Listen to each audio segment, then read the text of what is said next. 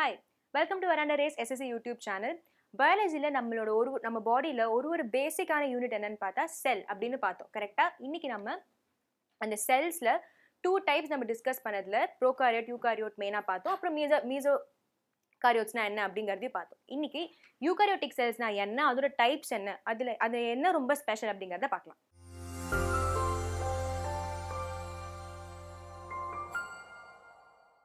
So eukaryotic cells அப்படின்னா என்ன சொன்னோம்? அதோட மேஜர் டிஃபரன்ஸ் ப்ரோகாரியோட்டுக்கும் யூகாரியோட்டுக்கும் என்னன்னா, most of the eukaryotic cells வந்து மல்டி செல்லுலரா இருக்கும். மல்டி செல்லுலர் ஆர்கானிசமா ஒன்று இருக்கு அப்படின்னா அது வந்து யூகாரியோட்டிக் செல்ஸ் தான் இருக்குங்கிற மாதிரி ஒன்று சொன்னோம். அதுக்கப்புறம் முக்கியமான டிஃபரன்ஸ் என்னன்னா நியூக்ளியஸ்ங்கிறது வெல் டெவலப்டா இருக்கும் யூகாரியோட்டிக் செல்ஸ்ல.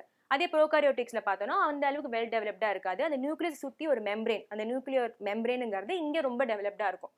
இது பார்த்தோம். அப்புறம் டிஎன்ஏல ஹிஸ்டோன் புரோட்டீன்ஸ் ஒன்று இருக்கும். அது வந்து யூகாரியோட்டிக் செல்ஸ்ல தான் வெல் எஸ்டாப்ளிஷ்டா இருக்குங்கிறதையும் பார்த்தோம். இப்போ யூகாரியோட்டிக் செல்ஸ்ல மேஜரா டைப்ஸ் பார்த்தோம்னா two types, plant cells and animal cells. So இதுதான் பிளான்ட் செல், இது அனிமல் செல். இப்போ ஃபர்ஸ்ட் பிளான்ட் செல் பார்ப்போம். ஸோ பிளான்ட் செல் என்னெல்லாம் மேஜரா இருக்கும் அப்படின்னா செல் வால். ஸோ இதுதான் ரொம்ப இம்பார்ட்டன்ட்.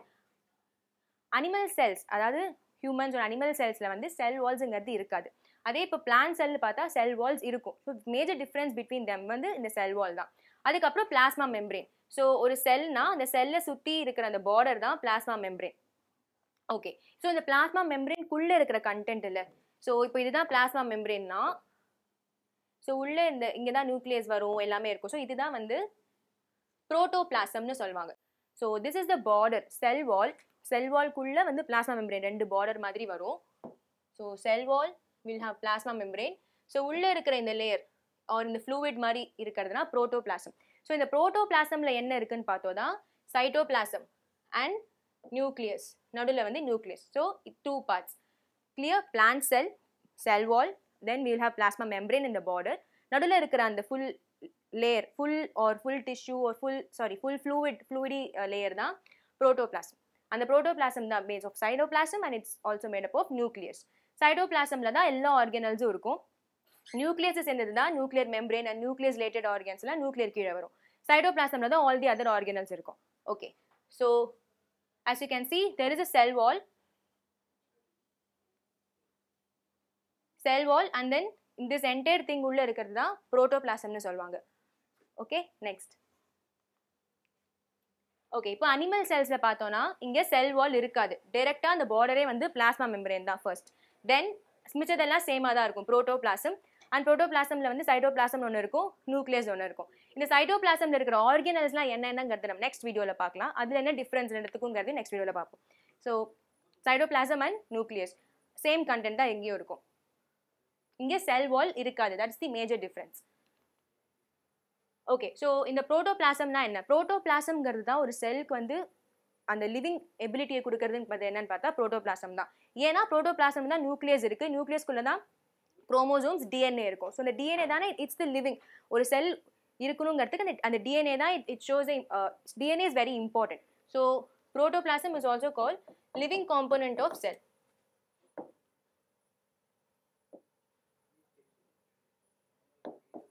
ஸோ புரோட்டோபிளாசம் டேர்ம் கொண்டு வந்தது யாருன்னு பார்த்தீங்கன்னா புர்கின்ஜி. ஓகே, ஸோ புரோட்டோபிளாசம் பார்டர் பண்ணுறது தான் பிளாஸ்மா மெம்பரேன். புரோட்டோபிளாசம் சரௌண்ட் பண்ணுற லேயர் தான் plasma membrane.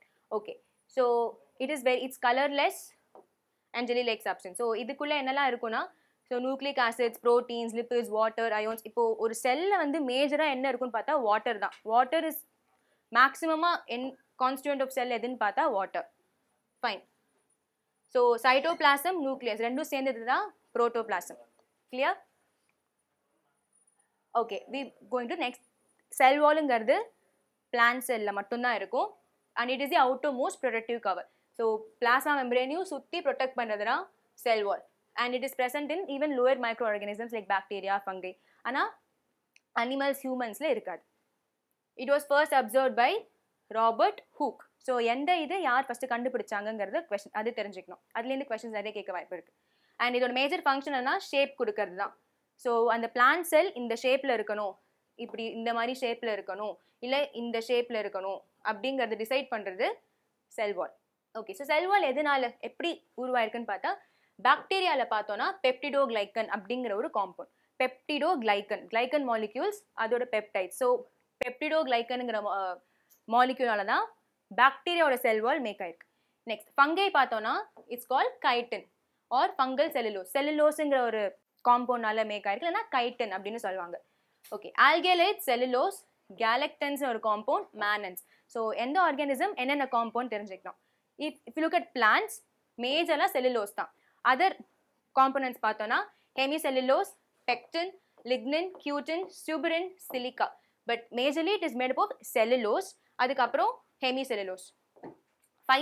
Fiber topics discuss பண்ணும்போதே இந்த cellulose, hemicellulose அப்படிங்கிற componentsலாம் திரும்பி வரும். Because அந்த rough part of the plant, it is because of these compounds. Okay. Plasma membrane. Plasma membrane is also called a cell membrane. ஏன்னா அந்த செல்ல அது border பண்ணுறது and it's the surface of the cell. It's very thin and இது ஃபில்லாக இருக்கிற ஒரு compound பேர் தான் cytosol. So plasma membrane is made up of cytosol. Plasma மெம்பரேனோட major function என்ன, இப்போ ஒரு நிறைய செல்ஸ் இருக்கும் பாடியில், ஒரு செல் இன்னொரு செல், ஸோ அந்த ரெண்டு செல் எப்படி கனெக்ட் பண்ணும். பிளாஸ்மா மெம்பரேன் ஒன்று இல்லைன்னா அது ரெண்டு செல் கனெக்டே ஆகாது, தே கேனாட் கம்யூனிகேட். இப்போ இங்கேருந்து ஒரு நியூட்ரியன்ட் அந்த பக்கம் போகணும், அங்கேருந்து நியூட்ரியன்ட் இங்கே வரணும் அப்படின்னா கண்டிப்பாக அங்கே பிளாஸ்மா மெம்பரேன் இருக்கணும். ஸோ அதுதான் அதோட major function. So first one is sell signalling. அதுக்கப்புறம் இப்போ இந்த செல்லில் வந்து சோடியம் அதிகமாக இருக்குது, இந்த செல்லில் வந்து பொட்டாசியம் கம்மியாக இருக்குது, அப்போ இங்கேருந்து அங்கே போகணும், அங்கேருந்து இங்கே வரணும். ஸோ எந்த நியூட்ரியன்ட் எங்கே போகணும் அப்படிங்கிறது it will select and இது உள்ள விடலாமா வேணாமா அப்படிங்கறத it will decide. Also transporting nutrients and water. இப்போ இங்க வந்து water, there is something called osmotic pressure in our cells. முன்னாடி வீடியோல டிஸ்கஸ் பண்ணியிருக்கேன், இந்த ஆஸ்மோலாரிட்டி தான் பாடி மெயின்டைன் ஆகணும், அப்படி இல்லைனா ஃபங்க்ஷன்ஸ் எல்லாமே டிஸ்டர்ப் ஆகும்னு சொல்லியிருக்கேன். இப்போ அந்த ஆஸ்மோலாரிட்டியில் ஒழுங்கா இல்லை, இந்த செல்ல அதிகமாக தண்ணி இருக்கு, இந்த செல்ல கம்மி தண்ணி இருக்கு அப்படின்னா அப்போ இங்கேருந்து தண்ணி அந்த இடத்துக்கு போகணும். அப்போ அதுக்கு எல்லாத்துக்குமே பிளாஸ்மா மெம்பரேன் தேவை. அண்ட் தேவையில்லாத சப்ஸ்டன்ஸை உள்ள விடாது செல்குள்ள. So it can also function as a protective லேயர்னு சொல்லலாம். இந்த செல்லுக்கு இப்போ இந்த நியூட்ரியன்ட் தேவையில்லை, இல்லை இந்த கெமிக்கல் தேவையில்லைன்னா அதை உள்ள விடாது. So it also acts as a protective agent. Okay, next cytoplasm. சைட்டோபிளாசம்ங்கிறது தான், சைட்டோபிளாசம்ங்கிற லேயரில் தான் அத்தனை ஆர்கனல்ஸும் இருக்குது செல்குள்ள. இப்போ இது is found between plasma membrane and nucleus. So plasma மெம்பரேன்ங்கிறது என்ன சொன்னால் it's the border of the sell and நியூக்ளியஸுங்கிறது உள்ள இன்னொரு பார்ட். இது ரெண்டுத்துக்கும் நடுவில் இருக்கிற அந்த ரீஜன் தான் cytoplasm. So this part, so இது வந்து நியூக்ளியஸ், இதை சுற்றி இந்த ரீஜன் ஃபுல்லாக சைட்டோபிளாசம். இந்த cytoplasm is filled with cytosol, அப்போவே சொன்னேன் சைட்டோசால். அண்ட் இதில் தான் எல்லா ஆர்கனல்ஸும் இருக்கும். இது என்னென்ன ஆர்கனல்ஸ்னு we will discuss in the next video. We will just see what is cytoplasm, அது எதுக்கு இருக்குது அப்படின்னு பார்ப்போம். So it is a semi fluid gelatinous substance. ரொம்ப திக்காகவும் இல்லாமல் ரொம்ப வாட்டரியாகவும் இல்லாமல் செமி லேயர், ஒரு ஜெல் கன்சிஸ்டன்சியில் இருக்கும். இதில் மேஜராக வாட்டர், நான் அப்போவே சொன்ன ஒரு செல்லில் மேஜராக வந்து தண்ணி தான் இருக்கும் அதில், அதுக்கப்புறம் தான் ப்ரோட்டீன்ஸ் அண்ட் நியூக்ளிக் ஆசிட்ஸ் எல்லாமே. But majorly it is made up of water and carbohydrates, proteins etcetera. கார்போஹைட்ரேட்ஸ்னால் இப்போ இந்த பிளாஸ்மா மெம்பரேன் பார்த்தோன்னா அதில் வந்து ஃபேட் அதிகமாக இருக்கும். ஒரு லேயர், இப்போ பிளாஸ்மா மெம்பரேனில் கார்போஹைட்ரேட்ஸும் இருக்கும். அது என்னென்ன கார்போஹைட்ரேட்ஸ் தான் பார்த்தோம், கேலக்டன்ஸ், பெப்டிடோகிளைக்கன்ஸ் அந்த மாதிரி சொன்னேன் இல்லையா. ஸோ அதெல்லாம் it's made up of carbohydrates and fats. It is a good conductor of electricity. And இங்கே தான் இதுதான் ரொம்ப இம்பார்ட்டண்டான ஃபங்க்ஷன். ஆர்கனல்ஸுங்கிறது சைட்டோபிளாசமில் தான் இருக்குது. ஸோ ஒரு நியூட்ரியன்ட் உள்ளே வருதுன்னா சைட்டோபிளாசம் மூலியமாக தான் அது அப்படியே ஸ்ப்ரெட் ஆகி எல்லா ஆர்கனல்ஸ்க்கும் போகும், ஒரு நியூட்ரியன்ட் ஒரு எனி கெமிக்கல். ஸோ அதுதான் இதோட major function. Okay, so we discussed what is protoplasm, what is cell wall, what is plasma membrane and what is cytoplasm. So இதுதான் major parts of a cell. So இதுக்கப்புறம் நம்ம இன்னும் nucleus discuss பண்ணணும். Nucleus and other cell organelles, ஒரு organelles என்னென்ன பண்ணுது அப்படிங்கிறத we will put it in another video. And I have attached some questions in this video.